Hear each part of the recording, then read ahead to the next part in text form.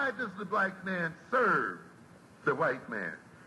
Why does everything the black man do benefit the white man? Why does the black man say freedom is doing what I want to do? And why is it that everything he wants to do enriches the European? Welcome to the desert of the real.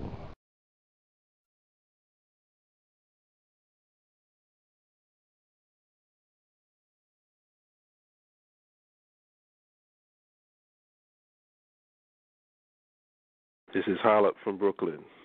All right, what's going on, bro? What's up? How everybody doing? Hey. Daps, Holip, Daps. Fine, how are you? Hey, what's up, baby? Hey, how are you? I haven't heard from you in a while. I know. Maintain. Yeah, I just wanted to say after Mark was hogging the mic, I'm picking the Giants because fuck the Cowboys. Oh man! Oh my God, man! I will never pick the Cowboys over the Giants under any. I don't care if the Giants was the worst team in the NFL. I'm still picking them over the bitch ass Cowboys. Oh my God! I gotta give him. That's all I have to say. Loyalty. That's all I have to say. Oh my goodness! Hold Shots on, man. fired. Hold on. I wanna ask Marshall something because I wanna ask him something that really kind of burns my ass a little bit. And I like to think of Marshall as a rational, intelligent Dallas Cowboy fan, if there ever was one. You know what I'm saying? And I'm gonna throw that at you. Now, my thing is this: as part of our group on Facebook, you know, the Real and Sports Talk in the Paint, I'm sure that you have seen the war of words between myself and this guy named Bigger Don. Okay. You mean that fool?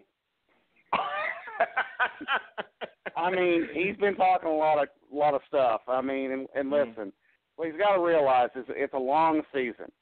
Certainly, I would like the Cowboys to represent us in the Super Bowl. I'm not going to lie, okay?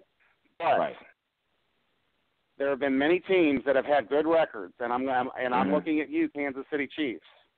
And guess what happens? You lose in the playoffs. Thank you. And it's happened more than once. Right. In fact, it even happened to Dallas, I dare say it, versus those New York football Giants, because Tony Romo, had to throw the obligatory interceptions, and he did. I'm sorry, but that's the truth. Mm-hmm. Right. But they even made Tom Brady throw it uncomfortable, too, with that pass rush. So, yeah, I went there. I'm sorry. But my girlfriend's a Patriots fan, and she doesn't like the Giants too much either. She's a smart woman. You stay with I her. even bought her a Gronkowski jersey, too. You just score points with somebody. You know? But yeah, I mean, it's just, listen, I mean, you just got to let the winning streak play out and take it one game at a time. That's what you have to do because there are many, many teams who have had the best record. In fact, even the Giants have done this to Green Bay, if y'all remember a few years ago. Because one of my friends, who is a Bears fan, hates the Packers, called Aaron Rodgers discount double choke from the commercials. Yes. The Giants went into Lambeau Field. I got some laughs on that. Went into Lambeau, and they beat, I think not once, but twice. Am I not mistaken about that? You're right. I think you're correct. Exactly. Memory serves correct. Mm-hmm. Also, most recently, Carolina was 15-1. That came up a little bit short. Lost the Super Bowl. Exactly. I got another question. Okay. Is Marshall is Dak and Ezekiel Hall of Fame material? It's too early for that, right? Oh my goodness! Are you really asking that question? Rookie of the year certainly is certainly not far-fetched. No. Hall of Fame has got to be. Wait till you get to where Tom Brady is, and Jason Witten, who will certainly be in the Hall of Fame, and I think we can all agree there when he retires. Wait till you get to that level before you start talking about being enshrined in Canton. Mm-hmm. Wow. Are you sure you're a Cowboys fan? Because you sound reasonable. Exactly. Right. Because I've been a Cowboys fan since I was 8 years old. Okay. But you got to remember the 70s, right? Who are the teams that dominated? Steelers, Cowboys. Yeah. Right. Kind of one or the other. Of course, you guys. Exactly. Unfortunately, your Giants were not as good back then until a certain. Oh, Bill Parcells maybe came in there and turned things around. Yeah. Yep. The truth is truth. But that's who you went with, and that's, of course, I always like Roger Staubach. And, of course, they've had some great players. I mean, of course, I'm kind of loyal.